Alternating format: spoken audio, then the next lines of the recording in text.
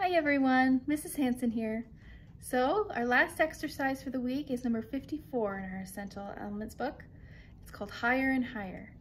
So to help you practice, make sure cellos that you have an extended second finger, extended fourth finger for that G sharp.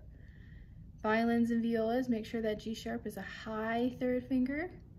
Basses, make sure you have a low first finger on your G string, okay?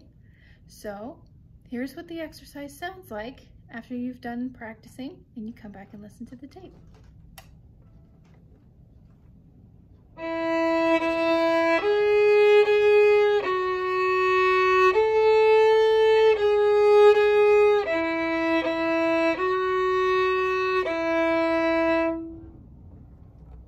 It will sound like that.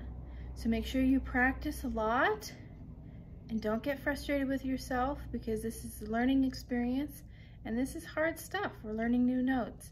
So practice, and happy practicing.